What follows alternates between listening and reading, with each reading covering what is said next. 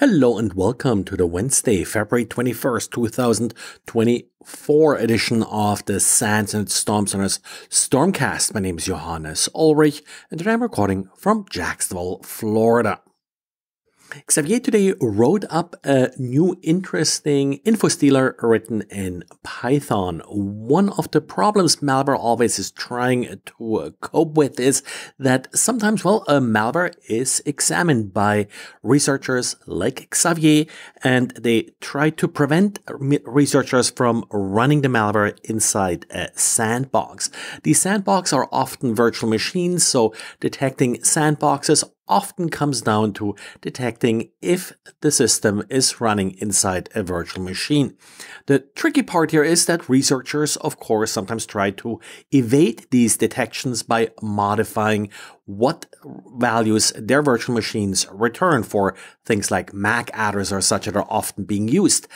The trick that's being deployed by this latest InfoStealer malware that Xavier ran into is that they keep a list of these indicators online on a website called ourentry.co. It's sort of a pastebin-like website, and then the malware will check specific URLs on the website for the latest and greatest list of indicators, sort of a very typical signature update approach. This particular list that Xavier ran into was last updated on January 27th.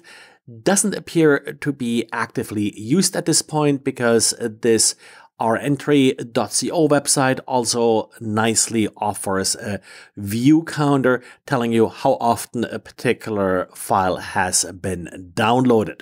And I think the lesson here to any researchers that are using virtual machines is number one, and that shouldn't be new, that attackers are trying to recognize them. And number two, try to stay flexible, adjust your settings ever so often to evade these different evasion techniques. And if you're using Connectwise's Screenconnect in order to remote access desktops, it's time for you to update, in particular if you're running the on-premise version of the software. Cloud-based instances are already being taken care of by Connectwise, but on-premise, you have to update it to fix two vulnerabilities. One with a CVSS score of 10, and that's an authentication bypass using an alternate path or channel. The second vulnerability, CVSS score of 8.4, is a path traversal vulnerability. Updates are available, and the vulnerability was originally reported about a week ago, does not appear to be exploited at this point in time. Sadly, I don't see any CVE numbers in the advisory.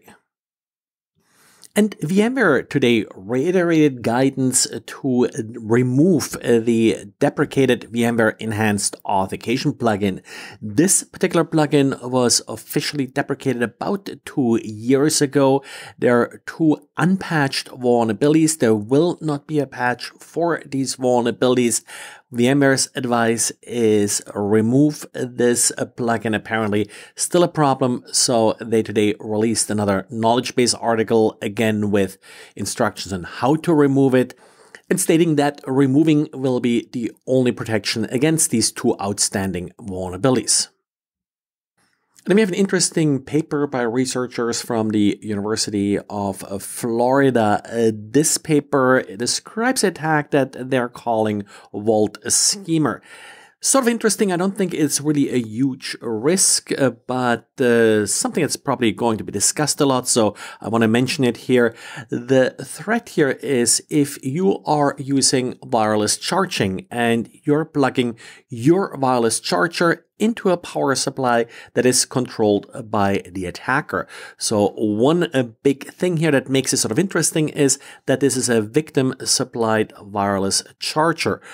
By modulating the power supply to the wireless charger, the attacker is able to influence the high frequency signal being sent by the charger to the device, usually a mobile phone. And there's a number of bad things that can happen. Probably the simplest one here is a denial of service, where the wireless signal is then causing the mobile device to overheat. But there are apparently also some sort of more interesting effects, like, for example, the injection of rogue voice commands. The trick here is that, of course, the microphone is essentially an electromagnetic device, and by modifying the high frequency field, they're able to induce signals into the microphone that will be interpreted as voice signals and can then be interpreted as a voice command. I think the real sort of takeaway here is to make sure that if your phone is locked, it does not accept any voice commands. That's usually configurable in phones. The overheating and such, yes, there is a possible threat here, but then again, an attacker who is able to sort of deploy a rogue power supply somewhere, they could probably also just basically deploy a rogue signal emitter that would basically send some damaging high frequency signal. So don't really think that the threat adds that much really to sort of what's possible. Well, anyway, this is it for today. Thanks again for listening, and talk to you again tomorrow. Bye.